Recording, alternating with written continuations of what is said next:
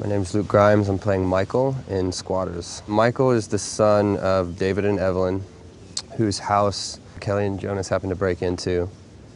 And he's a good kid. He comes from, privileged means. At a certain point, he runs into some tough times. I'm Gabriella Wild and I'm working on Squatters. Kelly has a big transformation. She is just a child and she kind of doesn't know better.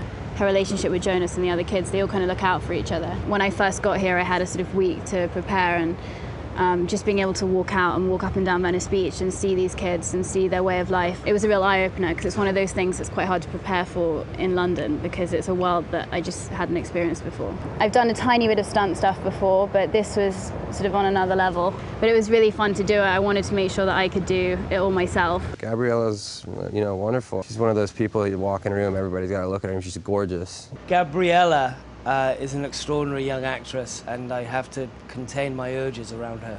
She's so focused on her role making sense and her role being honest and never cheating a moment. I did some stuff that was, a lot of young actresses might not be into. I was biting her face and stuff. I was really excited when I found out Richard Dreyfuss was going to be playing my dad. I've been a fan of his for a while, What About Bob and Mr. Holland's Opus, and he's dope. Jaws was and still is in my top 5 of favourite movies. To be alongside Dreyfuss in a movie like this is pretty damn cool. People should see this movie because they need it. It's just a really cool movie. It's really fun, it's really cool, it's young. Fast-paced, beautiful to look at, but with deadly intent. This film appeals to both young audiences and older audiences because there's something that both can take from it.